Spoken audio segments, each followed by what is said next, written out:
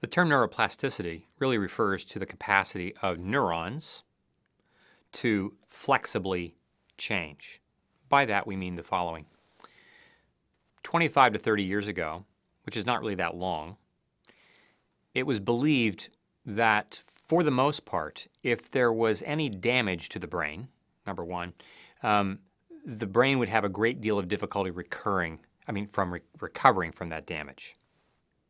The second thing was that it was generally considered that once a person reaches the age somewhere between about 12 and 16, that the brain was for the most part done forming, and there really wasn't any more space for growth or change whatsoever. But advancements in some of our technology gives us the capacity for now measuring what those neurons are able to do. And as it turns out, neurons are far more flexible than we ever thought they were. And by flexibility, by neuroplasticity, or the neuron's capacity to be flexible, plastic or malleable, we mean the following. First of all, that neurons are able of regeneration. So the brain has the capacity for, one, growing new neurons.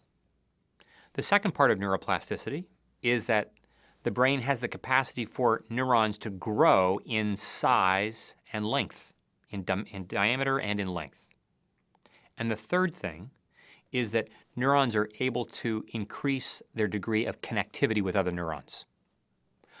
All three of these things, regeneration, growth in length and diameter, and growth in density of connection, means that our mind has the capacity for doing things even after damage that we didn't think it could do before. What does that have to do with spiritual transformation? We like to say that in the brain, nothing changes without neurons changing. If I learn a new thing, if I put a new practice into a disciplined place, all of those things require the redirection of neurons to do things that they weren't doing before. Neuroplasticity is something that we want to enhance in order to make that flexibility more accessible. Things like spiritual disciplines, fasting, confession, prayer, solitude, and so forth, do a couple of things.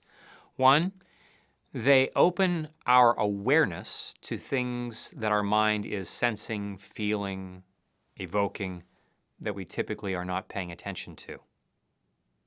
If I am now paying attention to these new things, I'm asking my brain's neurons to do things they weren't doing before. And as such, I open up windows into connecting functions of my mind, experiences of my mind that were not being connected before.